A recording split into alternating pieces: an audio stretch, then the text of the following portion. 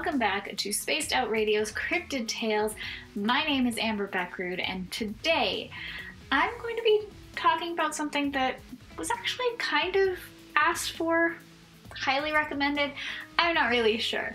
I've been reading your comments and I have seen quite a number of them asking me if I have pirate stories. Now, pirates themselves aren't really cryptids. We know they existed. We know that they have tales and folklore. So I decided to do a little bit of research and found out some more folklore of my own. Now, what we are going to be talking about here today is the Fiji mermaid. Now, we've all heard of mermaids. We love them. They are near and dear to our heart. Mermaids like Ariel and all of her sisters. I know there are plenty of others. I remember you could get Barbie as a mermaid. The list goes on and on and on. So, what is it about these mystical creatures, these sirens, that really bring you in and make you want to understand who and what they are? Now, traditional folklore of a mermaid, there are two stories. Either they were super helpful and they helped guide you to where you needed to go when you were trapped in large storms, or they were actually the sign of your tragedy. Yes, that is right. Most of the time, people feared mermaids and actually warned you against seeing them. Now, where this comes into play with the Fijian mermaid is actually something very interesting. Now, what they have discovered over time is that these legends of mermaids were actually, and very potentially, a normal thing. They are something called a dugong, and no, I am not talking about the Pokemon.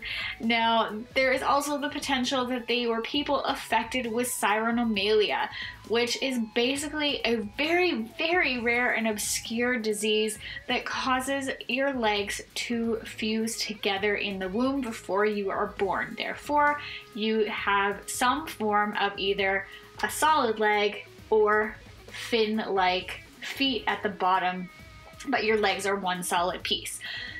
So, as time developed, that is what was become to be mistaken for mermaids. But the very first case of a Fijian mermaid was actually all the way back in 1822. Now, I'm sure you guys have all heard of P.T. Barnum. I know I have. He basically set the tone for every circus ever. P.T. Barnum's Curiosity Cabinet was a staple, especially in European and American culture, and you just wanted to see, you wanted to know what he had. One of his colleagues back in 1822 of all times brought back this Fijian mermaid. It was stored in the Curiosity Cabinet for a number of years. It was actually rented out for a sum of $12.50 a week. Of course, it has been replicated multiple times over the years.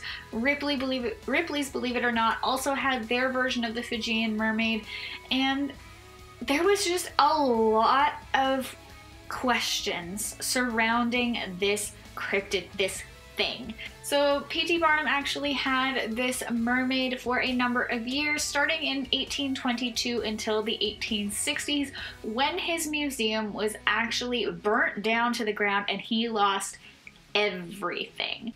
What was left of it is actually now in the attic of the archaeology department at Harvard, and it's never going to be seen again, ever at all. Of course, the story was that P.T. Barnum's co-worker had actually caught the Fijian mermaid while out on a fishing trip at some point and brought it back for the purpose of putting it in the Cabinet of Curiosities. However, there is actual documented evidence that it was bought for $6,000 from somebody in the ocean, and it was brought back to the United States for this exhibit. Now, I'm sorry, but when you look at pictures of this Fijian mermaid, and I'll pop them up on the screen here, it doesn't look real to me. It looks, like they said, it has been thought of as a hoax for years. Yes, it has been thought to be a monkey sewn to the body of a fish and covered in paper mache. Honestly, I can see it, and I hope you guys too, but that doesn't stop the Fijian mermaid from being something and actually being a thing. Now, basically the term of a Fijian mermaid is coined to describe anything that isn't actually really a mermaid. Something that might be passed off as a mermaid or try to be convinced as one, but isn't. We will never actually know if these true mermaids, these sirens of the deep, actually exist until we catch one. I mean, really, start casting your nets out there. But one thing is definitely certain: pirates and sailors alike feared these creatures with a great intensity.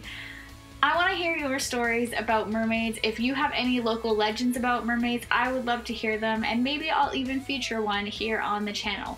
This one is just kind of a broader topic about a mermaid, but I want to know if there's like hardcore mermaid culture in your area. Please tell me. Please, I do want to actually know. All of that being said, I have a couple of things to remember to mention for you guys. You can check out Spaced Out Radio's archives for free here on YouTube, as well as spacedoutradio.com.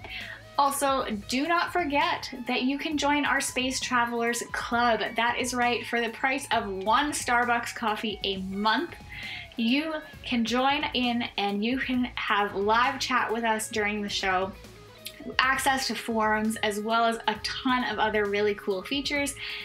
And on top of that, you can also check out all of our merch that is now available in the SOR shop. So go ahead, get yourself a t-shirt. Let me know which one you think is the best right now.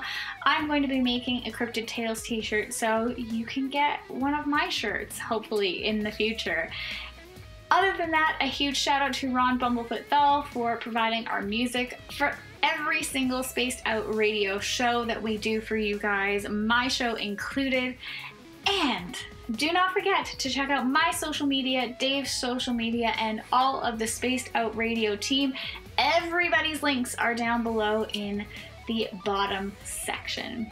That is everything for me today, and I will catch you guys in the next episode.